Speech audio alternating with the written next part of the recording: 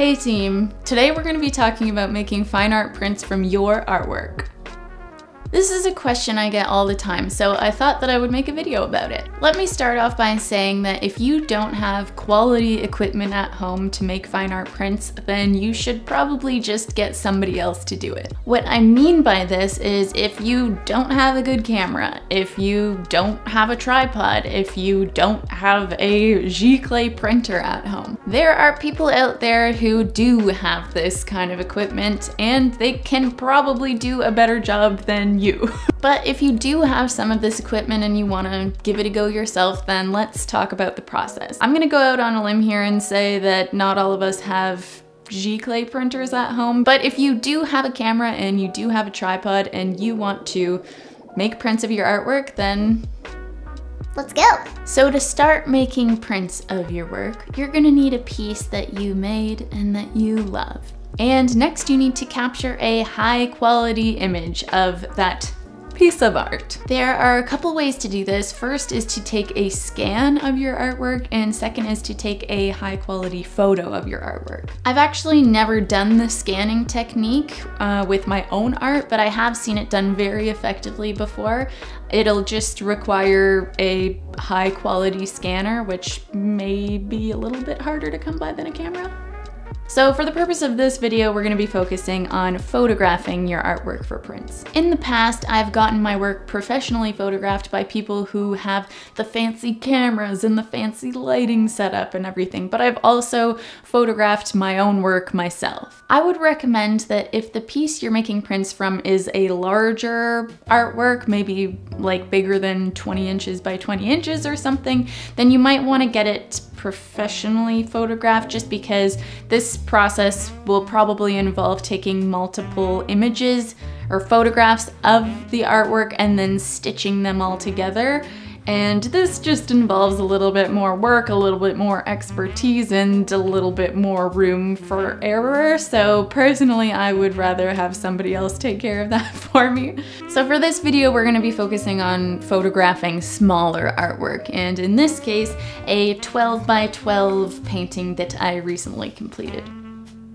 I'm not gonna get too technical in this video about exactly what camera you should be buying and what lens you need and all that kind of stuff, because that's really gonna depend on what your budget is and what your needs are, but I will include some links in the description below of articles that I read that I found were helpful in helping you choose new equipment if you're starting from scratch. So what you're gonna need first is a camera. In this case, a mirrorless or a DSLR camera is your best option because you're looking for ultimate image quality.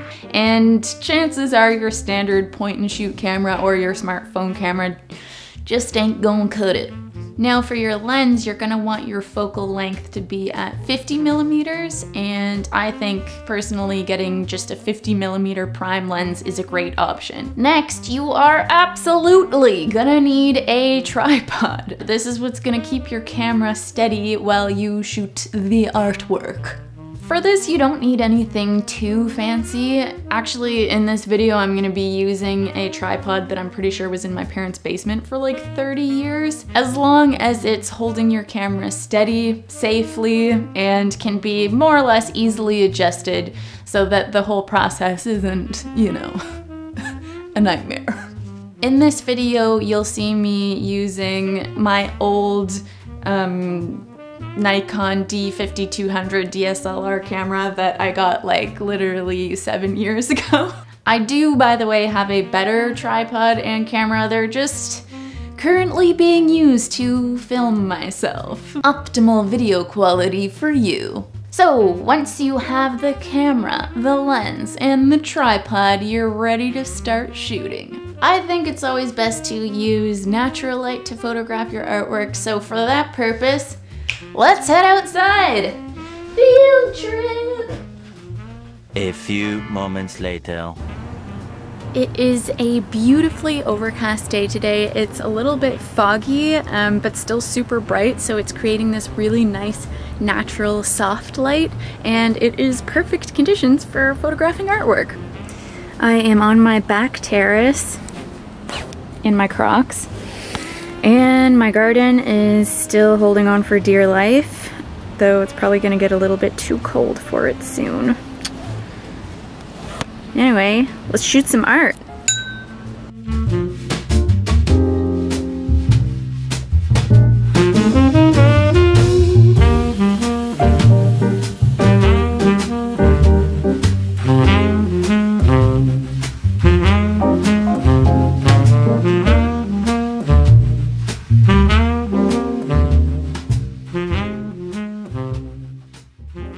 So let's talk camera settings.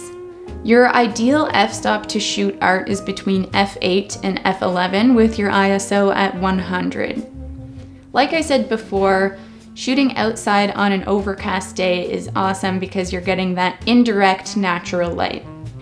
It's going to take some adjusting of your shutter speed to get the lighting just right, so take some test photos and adjust as you go.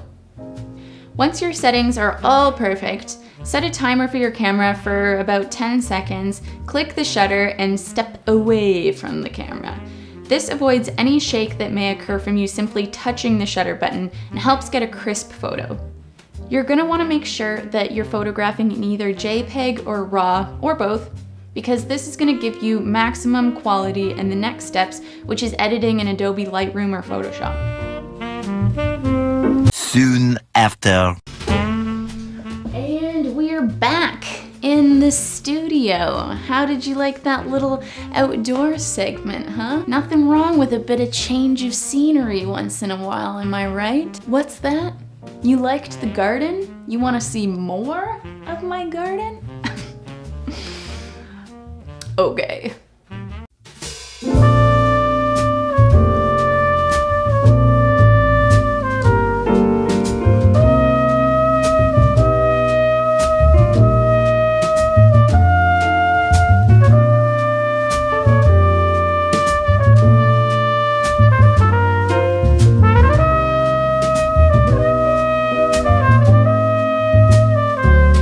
Okay, back to business. Now we are entering the editing stage.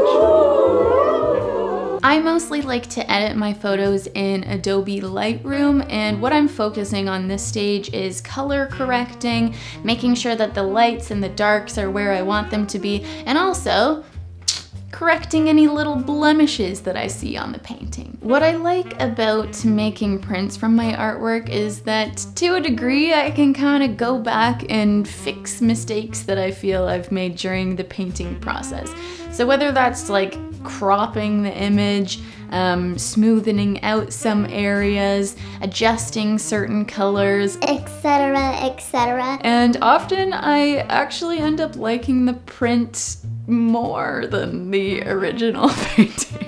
Okay, I shouldn't say often, that happens sometimes. There's nothing like an original, am I right?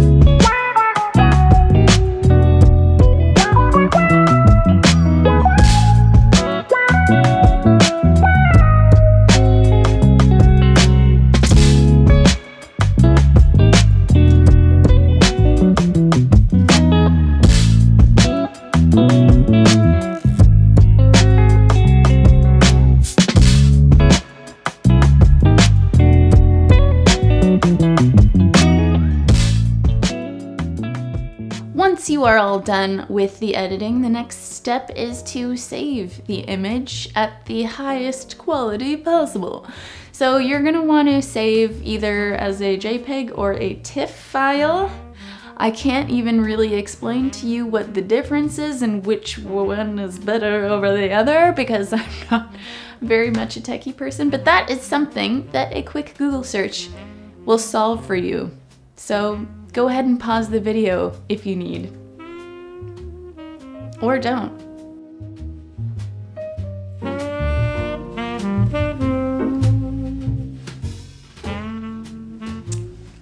Et voila. The image is now saved on a USB, and the hardest part is behind us. Now all that's left to do is the actual printing of the image. Now, unless you have a really high quality printer at home, if you do, good for you. Many of us do not have the money or the space for these things. You will need somebody else to do this part for you. When finding somebody to do your prints, a pretty fail-safe tactic would be to just search Giclee Printing services. And as I mentioned in a previous video, a giclée is basically the highest quality print that you can get. And depending on where you're at, it shouldn't be too difficult to find a giclée printer in your area. At the print shop, your friendly neighborhood printer should do some test prints for you. So basically, they take that image file that you brought and they will print out a small section of the image, or they'll shrink down and make A tiny little miniature version of your print. like this one. So cute. And from there you can review the colors and the brightness and darkness, and once you are satisfied, then you can give them the thumbs up to start printing. For my limited edition prints that I am hand signing and numbering myself, I use a local Giclee print shop here in Toronto. QSQ Giclee Boutique. Though there is a whole other way to get prints made that we have yet to talk about, and that is using a fine art dropshipping company or print-on-demand company. I actually work with 2 different print-on-demand companies that handle all of my open edition print orders. So what do these companies do? Well, basically you go to their website. They have a variety of materials to choose from, whether that's fine art paper, stretched canvas, etc. You choose your material, you choose your size, you upload that beautiful image that you just created, and you complete your purchase. The company then creates your print and then ships it directly to you or directly to your customer. I personally love this option for my open edition prints because I hate packaging and shipping, and these companies will just handle all of that for you. It's also great because this way I don't have to keep a print inventory at home. I'm currently working from home and I have no extra space, so this way I can just forward along the orders I get from my customers and bada boom, bada bing. The downside to working with a dropshipping company is that you don't have that face-to-face conversation with someone. You don't have that whole test printing process. So what I've had to do in the past is edit my images, send them there, cross my fingers, wait for 2 weeks until they're shipped to me, and just hope that everything is the way that I want. And if it's not, like if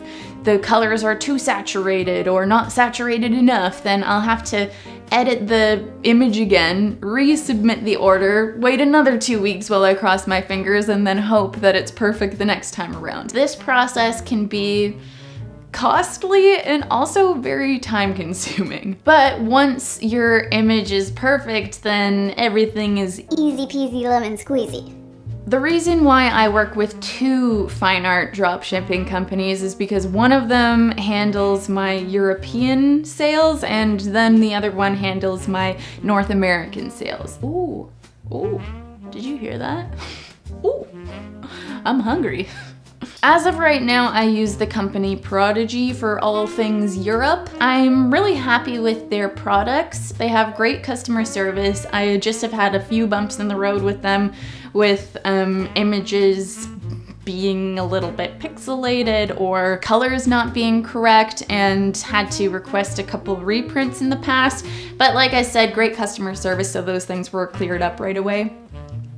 And for my North American sales, I use Pictorem, and I think that their giclées are top-notch and also have great customer service, so I'm very, very happy with their business. We're really good business partners. Honestly, if Pictorem shipped to Europe for no extra cost, then I'd probably be using them for everybody, everything, for everyone, but what are you gonna do? Nothing. I will put links to both of these fine art dropshipping companies in the description below. So that is all the knowledge I think that I can share about making fine art prints from your beautiful artwork. I hope that you found this video helpful. I think that there is probably lots of information that I missed. I'm not a professional printer, okay? I'm a professional artist, but maybe you learned something in this video. And if you did, give me a thumbs up. And if you're feeling nervous about creating prints for the first time, don't be. You know, like if you don't have the equipment to make it yourself, there are people out there who will do it for you for a price, you know? Nothing in this world is free. But don't let that stop you from sharing your artwork with the world, okay? I always appreciate your likes, your comments, and your channel subscriptions. Keep making beautiful art, people. Or ugly art. Or happy art, or sad art, or scary art. You know, just keep creating. I'm Brooke Cormier, and I'll see you next time. See you next time.